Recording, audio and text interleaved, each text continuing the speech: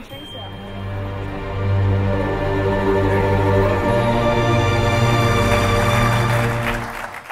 good afternoon. So it only now occurs to me that all you have to do is help throw a free party, and they invite you to be a speaker at TEDx. There had to have been some reason. Just a remarkable series of speakers who have come before me. We were only half joking earlier. It's just so intimidating, the remarkable work that we're all getting new insights to. It is very humbling.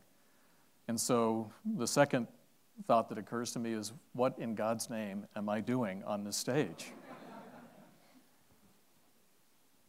You know, it's the museum business is it's an odd business in so many ways. I think just about everybody has a strong opinion about what museums are and what they're supposed to do and why they're supposed to do that, and they've been doing them for a long time. And most of you are right in different ways. But very often, if you're lucky, there's a larger story to tell. And my story today comes in two halves. The first half, forgive me, is a little history, so you can consider that nap time. And then the second half is about a new program that, as of only this morning, I'm happy to say that we're able to share with you. That'll start this fall. Behind me, you see one of the different images that constitute what a museum is in the minds of many. A room filled with white male intellectuals during the heyday of the Enlightenment.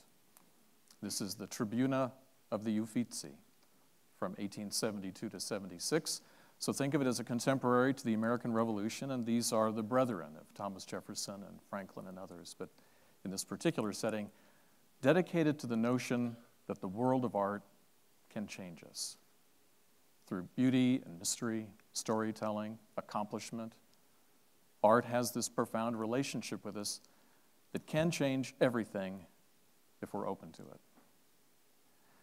This notion didn't really start, though, in the Enlightenment. It goes back further, and when you're not sure entirely what to do as an individual or as an institution, and I can assure you the Beckler got shot out of a cannon on January 2nd. We were lucky to open. There was so much to do in such a short period of time. We're still thinking, really, about what's next and why and how will it matter. It goes this far back. Ancient Greece, the treasury of the Athenians at Delphi from about 500 BC.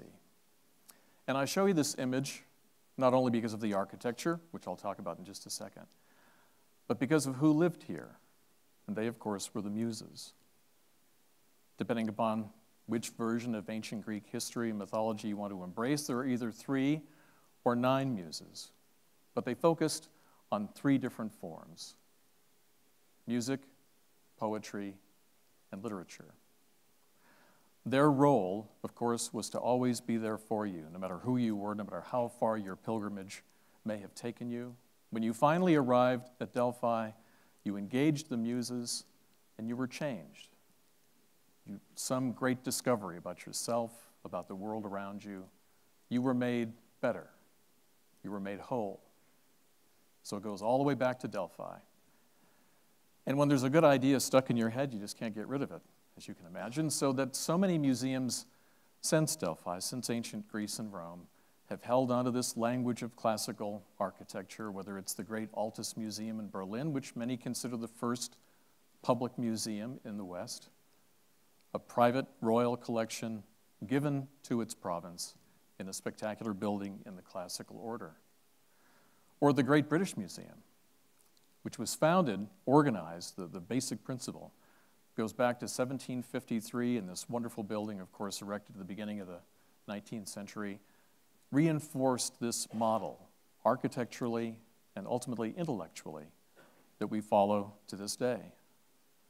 Whether it's the National Gallery from the 1930s and its sprawling partner by I.M. Pei, which I would argue is a classical building in its own right, all of them go back to ancient Greece. Well, the great pilgrimage, of course, was to the Acropolis, if you were lucky enough and if you were welcomed. And when you got to the bottom of the hill, there was this remarkable series of stairs very arduous in their flight. And when you finally got to the top, but before you could enter the sacred ground, you got to the gateway, the great propylaea, which had inside of it, what? A museum. There were pictures of great battles of the Athenians and sort of ancestor worship.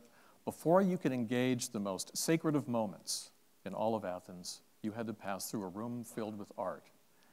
And beneath a capital like this one, as it was illustrated in a book by, of all people, Le Corbusier, the great Swiss-French architect, one of the titans of modernism, he was so deeply in love with and intimidated by the Acropolis that he couldn't help but show multiple images of its buildings over and over again in a book he called Towards an Architecture, translated in English as Towards a New Architecture.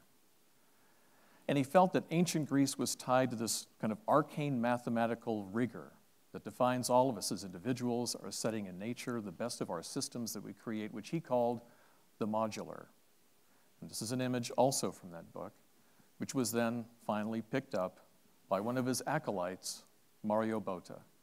If you look down at the bottom of that image, next to the entranceway, you see that Botta himself, when he was designing our building, your building, he too turned to the modular, which brings us back to Corbu, which takes us back to ancient Greece, all the way back to the Muses. Please don't think of this building as anything other than modern and neoclassical, because it is. That column is celebrated for some reason. So that brings us back to, what do we expect out of these museums?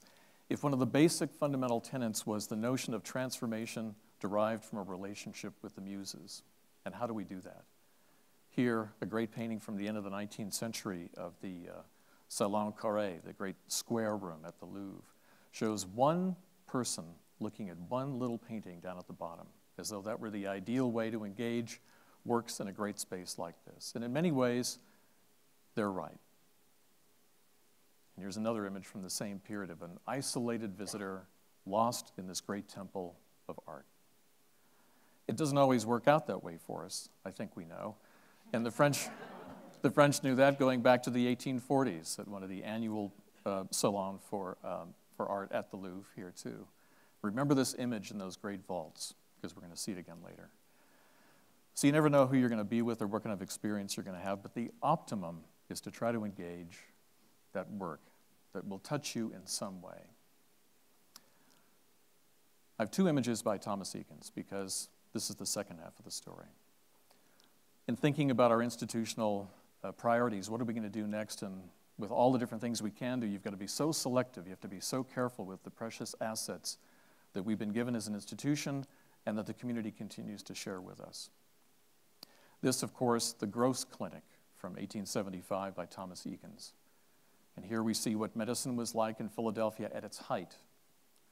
15 years later, we see him painting the Agnew Clinic. And suddenly, it's a whole new world of hygiene, of science, of cleanliness. And so in these two images, the arts are now telling us about changes in science. Science is informing art. And what if we could turn that around? What if instead art could inform science? Not too long ago, we came across this article in an obscure journal, Formal Art Observation Training Improves Medical Students' Visual Diagnostic Skills. And for about the last 9 months, we've been working with two of the authors there, Shah Khoshbin and Alexa Miller, to try to advance the same kind of program here. What they've done is over an extensive period, about 10 months, they take a series of 24 medical students and work with them at the Museum of Fine Arts in Boston, where they have these young physicians at the earliest stage of their career looking at works of art. Some of them maybe had never done it before, at least not knowingly. And so they try to improve their visual acuity. That's the main point of this. The second half of each session, they work through different kinds of medical diagnostic issues. They read x-rays, they talk about patient visits. And at the end of the initial year, what produced this study was 24 students took a deep examination, oral and written, and 36 other students at the same stage in their career, but who did not go through it, took the same test. And what they discovered was, on average, a 38% increase in the diagnostic skills of these young doctors.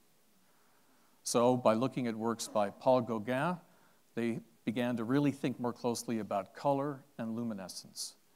In a piece like this by Edvard Munch, believe it or not, they were talking about contour, and then they were studying X-rays of pulmonary patients.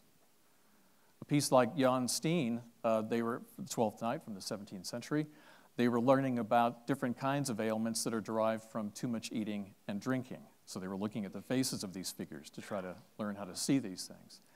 With Jackson Pollock, it informed their abilities to look at your skin in dermatological diagnoses. In a work like this, the Lincoln sisters, even cranial and nerve issues. And then finally, with Monet's fabulous La Japonaise, the notion of balance and imbalance in neurological patients. So they've discovered that doctors can do a much better job now if they can engage these works in a way that is serious, meaningful, and consistent. And so that's what we're going to start doing this next fall here at the Beckler with the Carolinas healthcare system, working in tandem with the Harvard Medical School and Harvard University with our first class of students. Everybody in this room has some story about a moment of diagnosis in their lives. I trust that in the vast majority of those cases, everything went well. You felt fortunate, you were lucky. It's tough being a doctor, especially now, rushed constantly, always being second-guessed by the newest forms of technology, less and less time in the examination room to read somebody's face, to hear their voice, to look at their skin, to read their eyes, to watch them walk. It gets harder and harder to do, that human contact. The program at Harvard underscores the importance of actual face-to-face diagnosis in saving the lives of many. And I could never have imagined that the assets that we have at the museum could make a big difference in the ability of these young doctors to engage their patients more successfully. So what do we do this? This is a fabulous image from the Romantic period showing that same image of the Louvre, the large gallery with all those people and the soldiers, but now in its ruined and romantic state. This is a folly that actually was embraced for the longest time, that it was enough for the individual artist on their own to engage these wonderful works in solitude. And what we know now is that instead, the works that we have in the collection are instruments for improvement in the classrooms, with scientists, with physicians. We would be remiss and we would put ourselves at peril if we didn't exploit every opportunity in front of us. So wish us well, and the next time, a couple of years from now, you find yourself in an examination room with your doctor, just hope that they had the chance to take the course at the Beckler Museum. Thank you.